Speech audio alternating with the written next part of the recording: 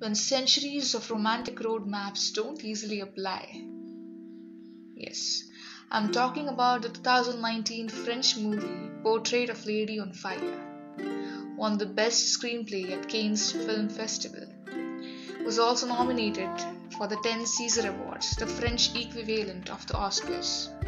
Sciamma, who wrote and directed the movie, told, "It's all the surprise that lies within equality. That's the new tension.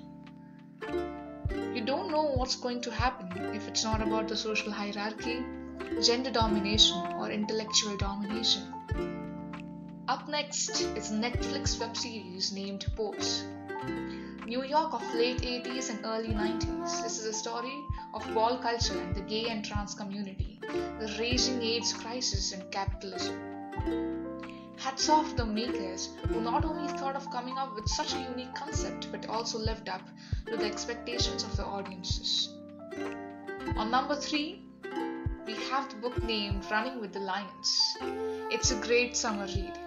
A soccer coach who doesn't ask anyone to hide their sexuality, the amazing soccer team, sweaty days on pitch, wandering the town streets, bonding on the weekend, nostalgic.